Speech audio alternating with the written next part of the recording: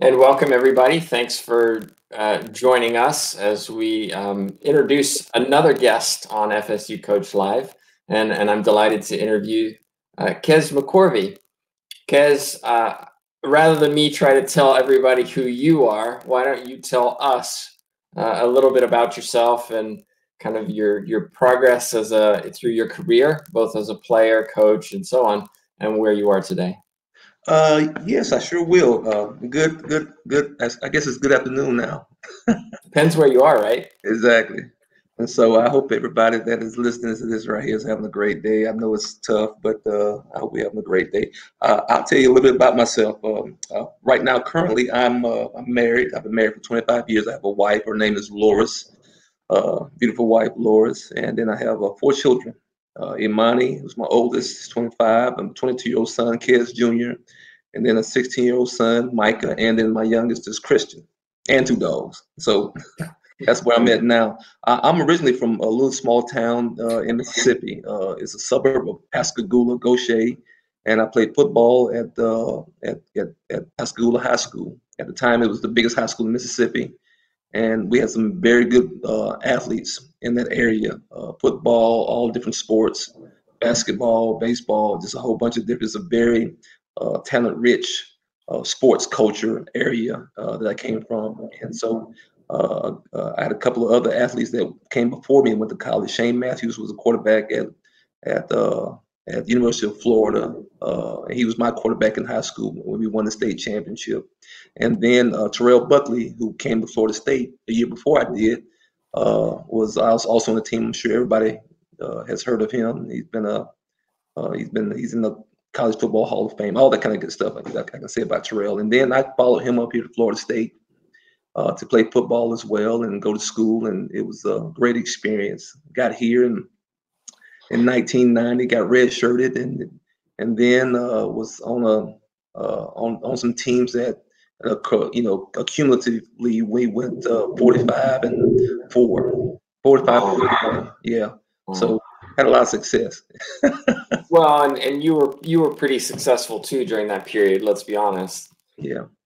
It was you know what, honestly, I did. It's funny. This is the funny thing, right, about it. When you come from high school to college, you usually don't have an upswing in your production. In high school, in my career, I probably had maybe 400 yards of just receiving in my career in high school. But So in what college, did you play in high school? I played receiver. And you only had 400 yards. I had 400 yards in high school my whole career, probably maybe a little bit more than that, but not much.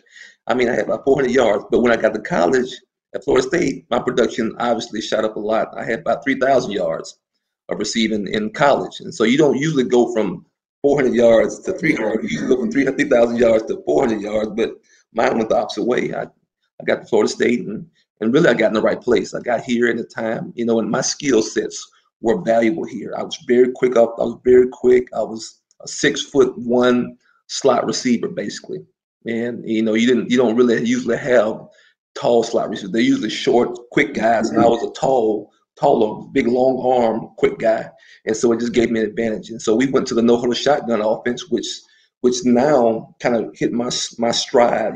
Charlie Ward was my quarterback 2 years. And I had good quarterback before that, Casey Weldon and Brad Johnson, but Charlie Ward was my quarterback. As we transitioned to a different type of offense, I went to the slot, became a slot receiver.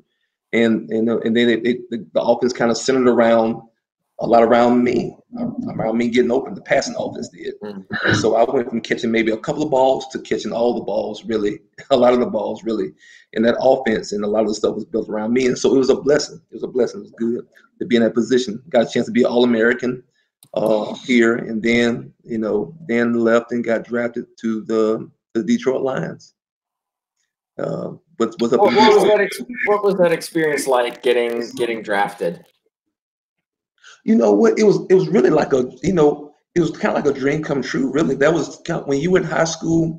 I recall watching the San Francisco 49ers on TV and telling myself, you know what, I'm going to be a professional football player. So I just recall that in my mind, saying that out loud. I'm going to be a professional football player. And making that declaration in high school, and to finally get the point to where you achieve that goal, it was kind of like surreal. I remember one of my first, not the exact first game, but one of my first games playing. I'm in Detroit. I'm young. I look across the field. We're playing the San Francisco 49ers.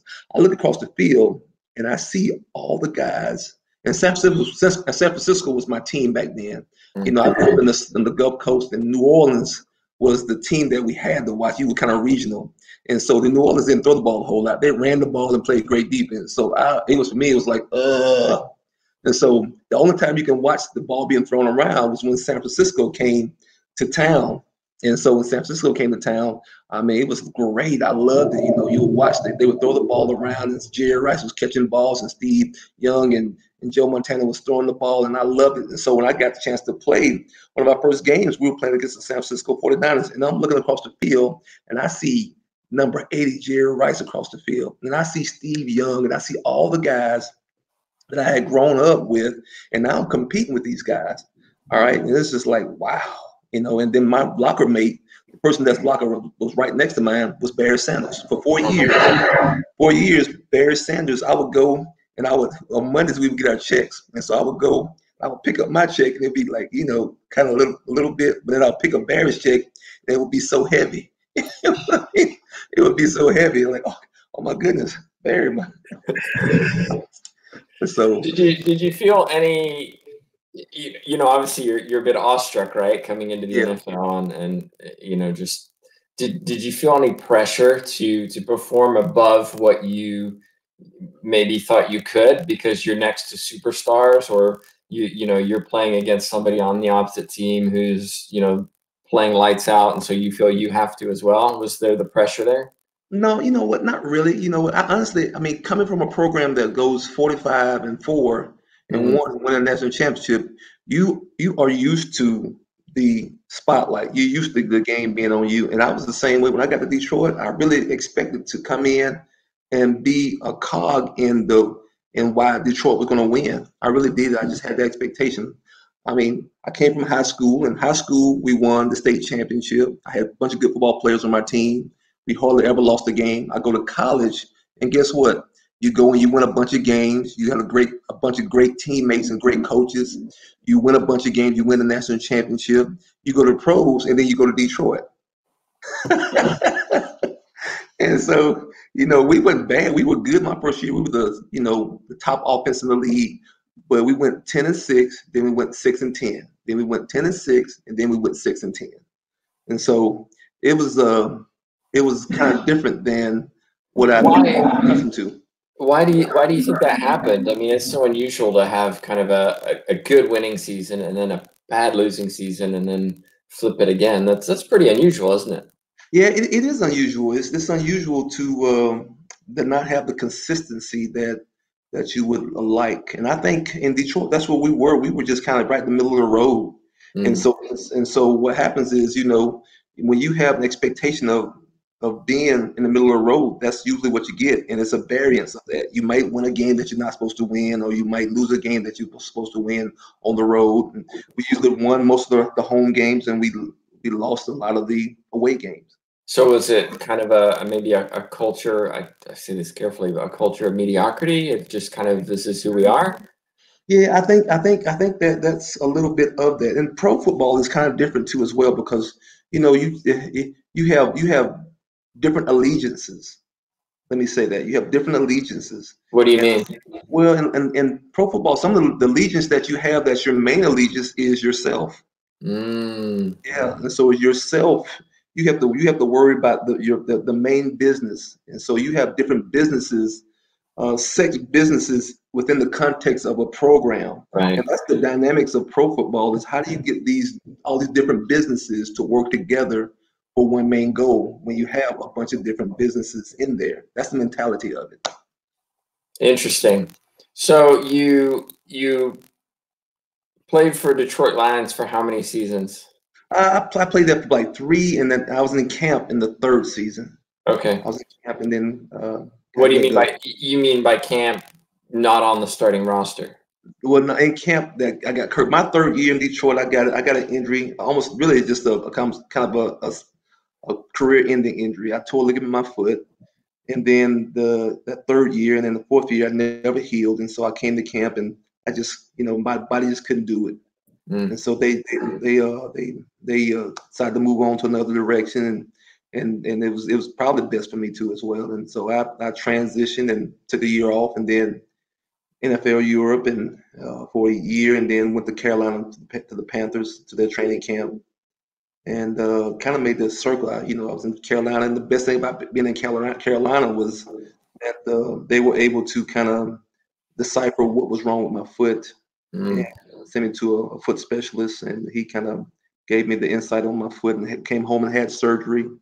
And then I finished up my career playing in Canada, played 2 years in Canada, and first year had a great year, led the league in touchdowns, and then my second year, I think the third or sixth game, I tore my ACL, and then just decided, you know what, I mean, that's enough. It's enough. It's time for me to transition on to the rest of my life, really. So I want to go back to Detroit Lions, okay? Yeah. And you talked about having to go to training camp and kind of that. Talk me through kind of the experience of what it's like to kind of, be cut, be kind of. We've talked about this in person, but just that experience of just you're supposed to be this big superstar, and then you haven't really achieved maybe what you wanted to achieve and what certainly the fans want you to achieve. Yeah. How do you deal with that? Because that's got to hurt. Yeah, you know what? It did. It hurt a lot. And for me, I had a God used that, and I'm gonna talk, about God, because that's what I believe. God used that to change me. Period. Because up until that point, I just couldn't. You couldn't tell me that I couldn't make the wind blow. I mean, every place I've been, I excelled and just worked hard, and if I worked hard enough, I could change the outcome of the circumstances, the situation that I was in. I won a state championship and was part of a team that won a state championship and was successful in high school. I was a part of a program that won a college championship and was successful in college. And there's no reason I could be successful in the pros. You couldn't tell me that. But then you run up against something that is not allowing you to do the things that you've done in the past, an injury. And so when I got injured, I struggled really bad. I really did. I struggled really bad because I was used to being the guy that people were afraid of. They would see me in the one-on-one lines and they would say, okay, Kez number 3, let me scoot back to number 4.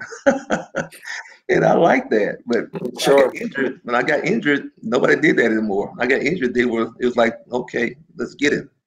And so that was one of the things. But then, for me, still, even in that, when I was injured, I was still in my mind thinking, okay, you can get me now. But when I get back, I'm going to show you. But then this is what happened one game. That kind of turned my thought process around. We were playing the Pittsburgh Steelers, and I'm still on the roster, but I'm injured. And so I can't really do anything. And so the general manager calls me in the office and says, hey, Kez, we need a special teams spot. And I'm thinking to myself, okay, now why are you telling me? Why are you telling me? And he says, well, we need your space, we need your spot. So what I'm going to do is I'm going to cut you over the weekend, all right? And if you pass through waivers and nobody picks you up, we're going to bring you back right first thing Monday. First thing Monday, we're bringing you back. And I didn't hear any of that stuff about bringing you back. All I heard was cut. Yeah, all I heard was cut, and you could just, if you'd have poked me, a tear poured out my skin because I was crying on the inside because that never happened to me where I just not been chosen or been cut. It's like, wow, this is possible. It's possible for someone not to want me on their team.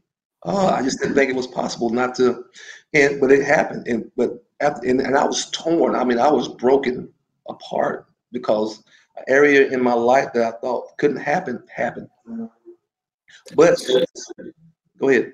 Oh, I was just going to ask. So you got cut, and you went to Europe for a year, and then you went to Canada. Did it feel like you were, to some extent, a failure because you had to, quote unquote, step down to a lower league, so to speak?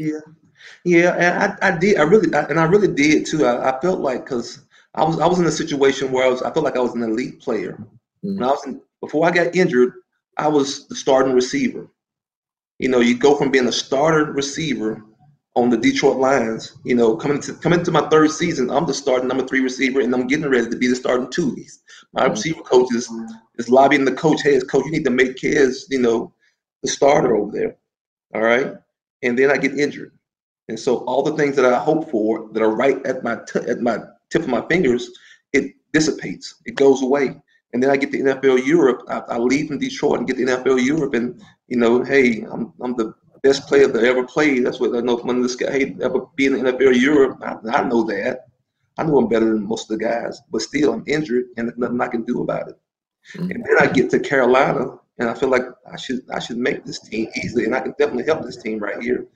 But I'm still injured, and you know, and you just in a limited capacity. And then when I get to Canada, my first year, I finally have surgery that clears up a lot of the issues, and I get to Canada, and I have a breakout season. I have 15 touchdowns. I could have scored 20,000 touchdowns. But really, I feel like it. I mean, I really could.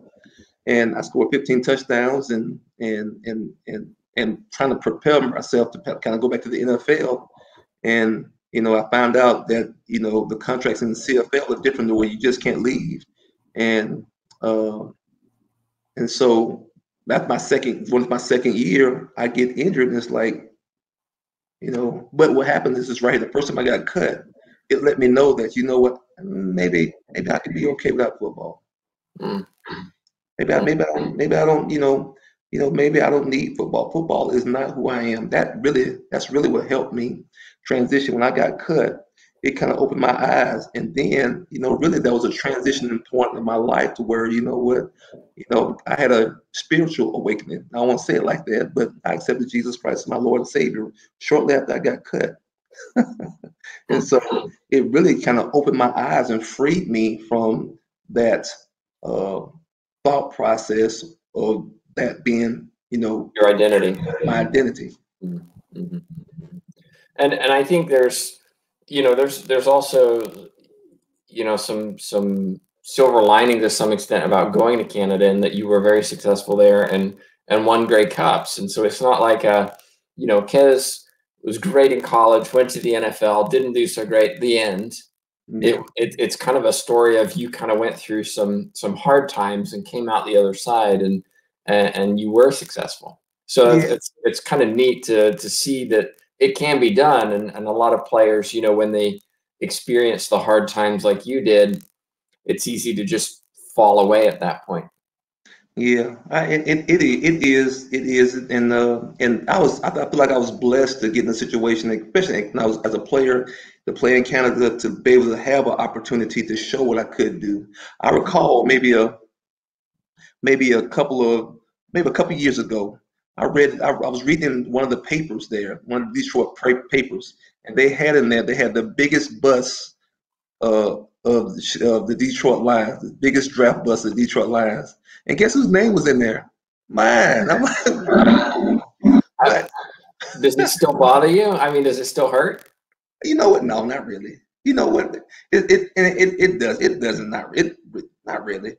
I tell you the thing that is that I take from my playing days that are the most valuable things that I have is not public perception, but really my teammates. My teammates, and I that is one of the things I value is, you know, the perception of my teammates. Was he a hard worker?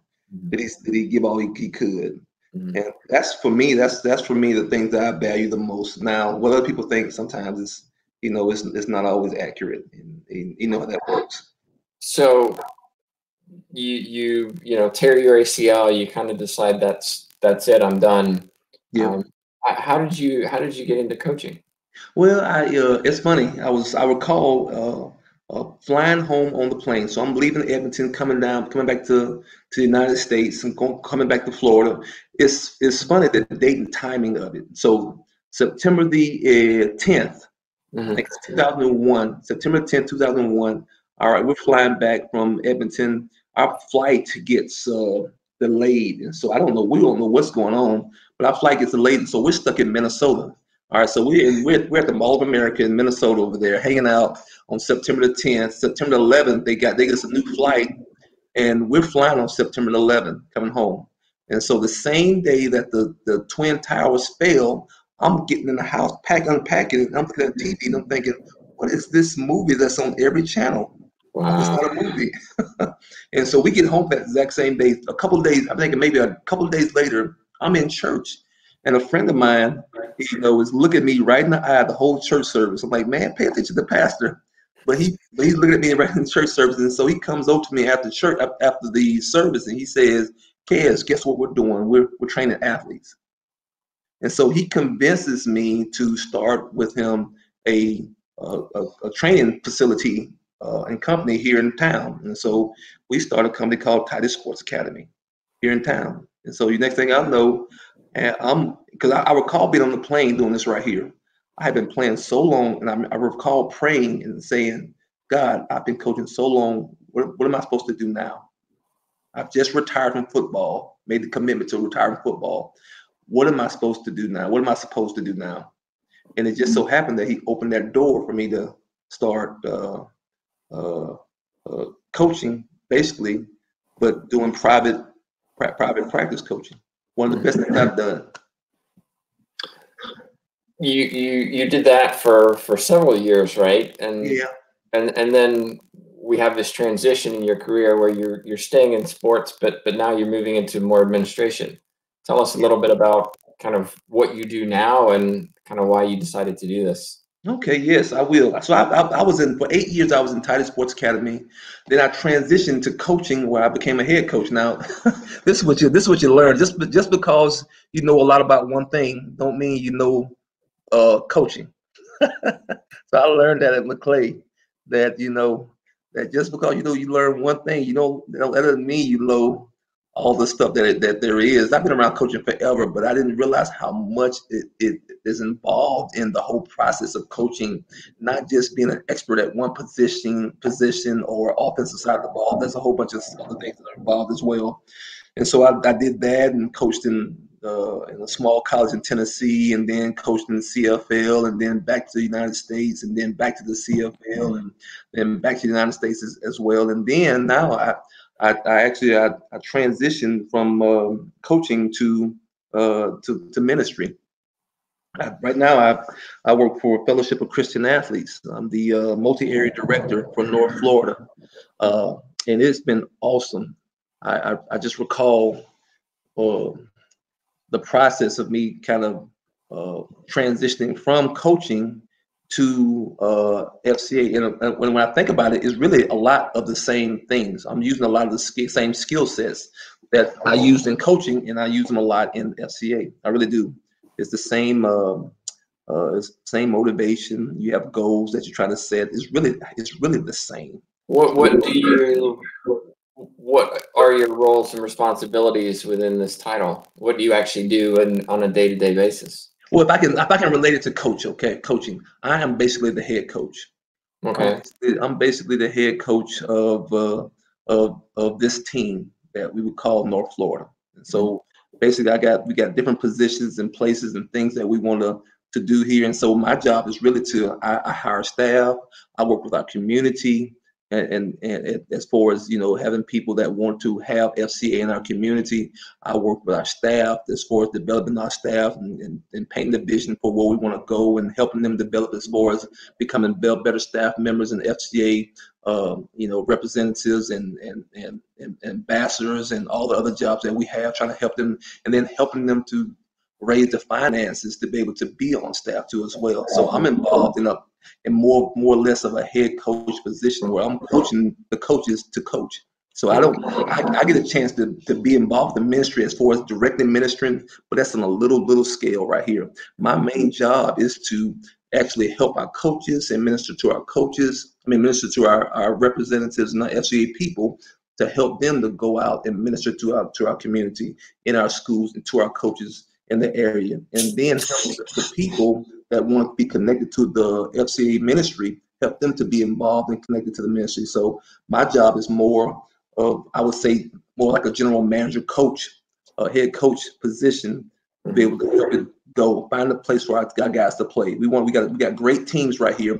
Find a place in a league for those guys to play.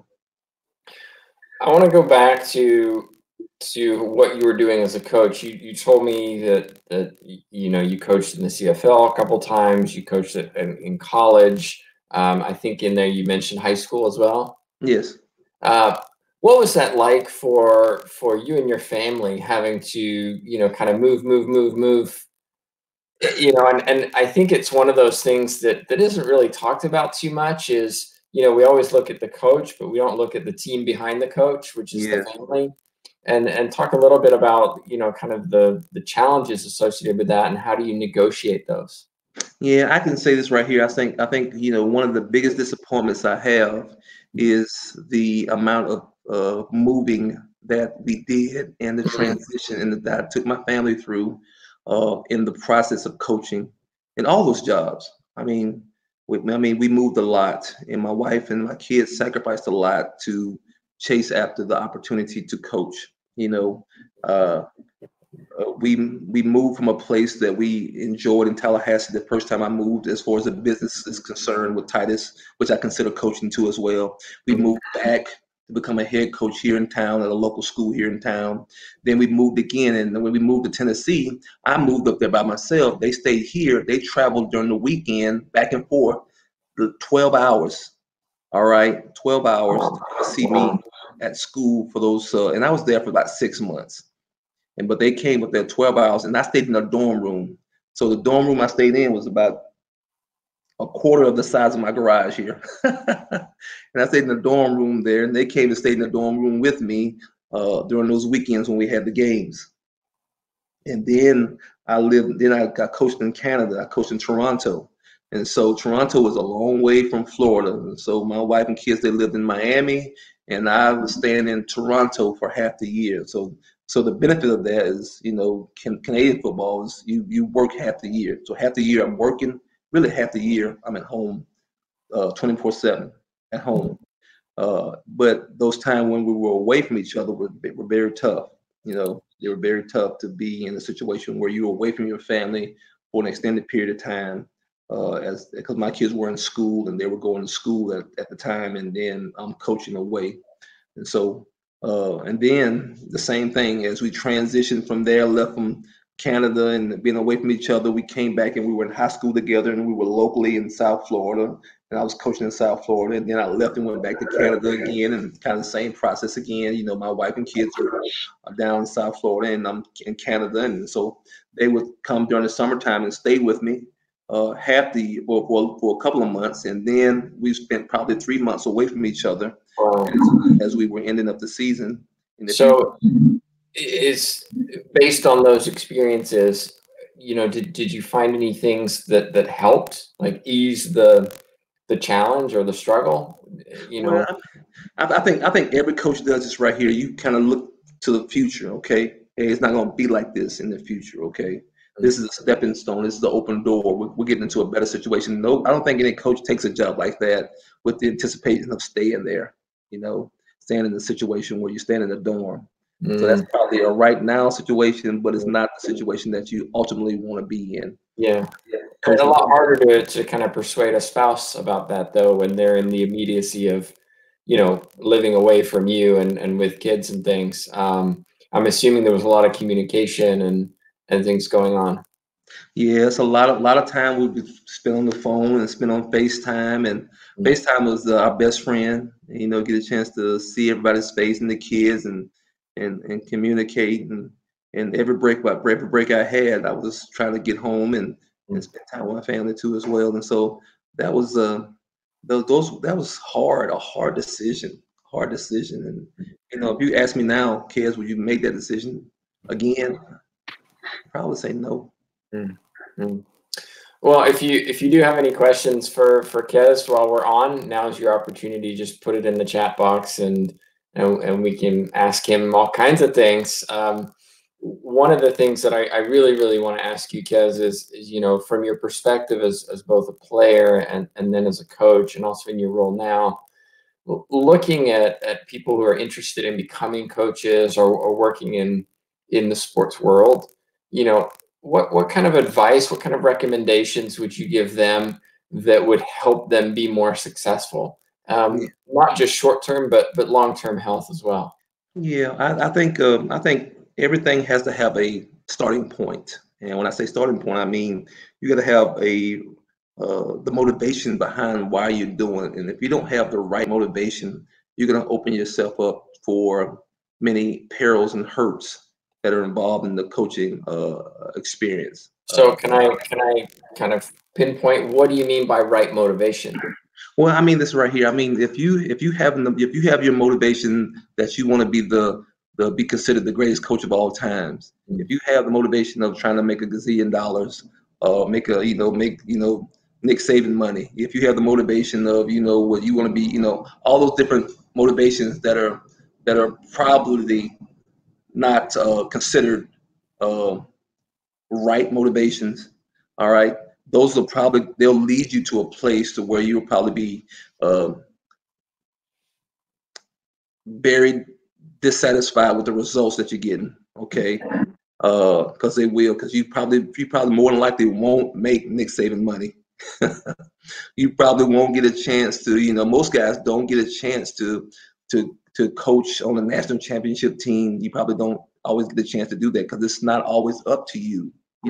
It's not always up to you to get in a situation where you can get in that position. It's not always up to you. And so it's a situation of, what's my motivation? Am I motivated to just, do I love coaching? Do I love the people I get a chance to serve? Do I have a servant heart right here? Would I do this if I was doing it for free? If I, because it's going to, at some point in time, it's going to challenge you enough to say, what, man, why am I doing this? All right, I'm not getting paid. All right, I'm living in a dorm. My family's 1,000 miles away. All right, why am I doing this right here? And it's going to challenge you to be able to have written. And if you don't have your motivation, if you don't have the reason why you're doing it in line and makes complete sense right here, and you're not committed to going through the whole process, you won't make it. You won't make it. You'll find a reason not to do it. Mm. So definitely kind of look at what your values are. Yeah. In terms of why you're choosing it. Is it selfish, or is it selfless to some extent, right? Giving back, and by giving back, you gain something in return. Okay, so anything else you'd like to add? You know what? I think one of the I want to talk about that same thing. One of the greatest things I heard. I was at a coaches conference once, and I heard Bobby Bowden speak. I heard him speak, and I heard him a million times. I played for him. I heard him a million times, but I'd never heard him speak as a coach, to me as a coach. And he was speaking about how he became the coach that he was. Coach Bowden, he really wanted to be the head coach at Alabama. All right. He really wanted to be the head coach at Alabama. And early in his career, Alabama was not going to offer him the job. He just hadn't accomplished enough. But I think after he had won his second or first at the end, and been to like his 27th straight bowl game or something like that, some crazy numbers like that, where Alabama finally offers him the job. But he thought to himself, okay, why would I leave Florida State here, where we're already the best team in the whole country? We go to national championships every week, and go to Alabama. And what he realized, that the place where he wanted to be at Alabama, but Florida State had become Alabama. It had become the place where he wanted to be. All the things that he wanted in an Alabama type school, he already had here at Florida State, and he had developed that just from being faithful at where he was. And so I think a big part of just any coaches right here is, when you're looking for opportunity, and I'll say this right here, is be excellent where you are. Be excellent where you are. A great coach is a great coach all the time. A great coach is a great coach in any circumstance and situation right there. And I think the best thing a coach can do is this right here, is to work on yourself. Don't you can work on strategies and all that kind of stuff like that, but you got to be a person of great character, to where regardless of what situation you're in, you're consistently excellent. And you work a lot with coaches, and you go in and talk to young athletes in high schools and so on around North Florida, and you've obviously traveled the country and world in the sports realm. what do you see as being a real challenge for those in the sports world today? What that you kind of look and say, this is an area where we need to provide education and training for maybe athletes, but also for coaches to ensure that they're successful and are doing things safely and ethically and with the right philosophy. Yeah, and I would say this right here. I say one of the most important things is this right here is that coaches and athletes know why they are there. I think sometimes we think that sports is the end all. Mm. Is the is the result is why we're doing it. Sports is not. Sports is it's just a conduit. It's a conduit for if I can use this word, a blessing. It's a Mm. conduit of how God blesses people. It's not necessarily the end thing. And I think sometimes we get to the point where we just think that it is. Sports is the thing that's going to make me happy. Being the head coach is going to make me happy. Being the star athlete is going to make me happy. Getting a scholarship is going to make the thing that's going to make me happy and the most successful and get me the most fulfillment in my life. And in reality, it's not. In reality, you know what? And from my perspective, this is only one thing that brings fulfillment. And for me, that's Christ. And so for athletes, I think you got to really think about, okay, what are the things that are gonna give you the most punch and impact in your life? You got to really ponder on that as a coach right there, and not have sports and athlete, being in the limelight be that thing. Yeah, so you would certainly think that maybe there's too much of an emphasis on winning as opposed to character development and some of these other things. Absolutely, and because I think the end goal is what is you want to win, right? But Mm. you ever heard the story? You can't if you look at the scoreboard, you can't. It's hard to win when you look at the scoreboard.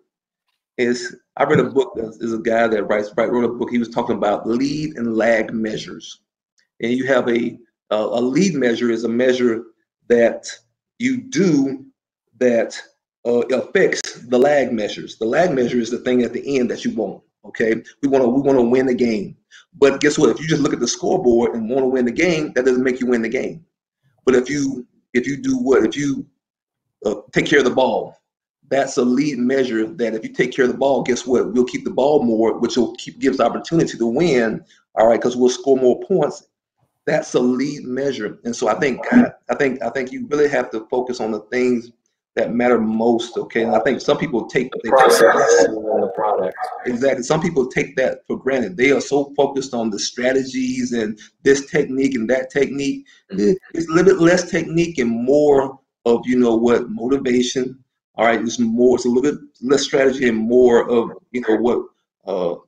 having the right attitude and personalities on the team and having the right structure on your team and having the right system as far as the way you conduct practice, how you talk to your players, how you love on your players, all the kind of stuff. You got to have the right stuff like that in place to be able to really put you in a situation where you can maximize what you do have. Some people got great talent, but they just can't get guys to show up for practice.